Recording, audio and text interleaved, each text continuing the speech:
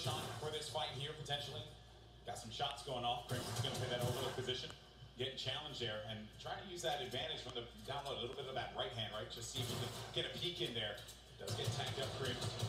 Guy does back away there. Does manage to build out.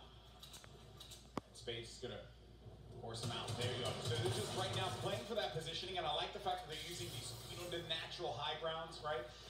Get to the top, hold it down. Don't really focus too much on just trying to get in their face quite yet. Give yourself that moment of opportunity and really get a lay of the land, and then go in for the engagement. Yeah, absolutely. The best duos will try their best to isolate their opponents, really force them into, very weird situations like this, force the 1v1s, and hopefully get those free shots, and then pursue the push here. So again, look at how now they're split up again.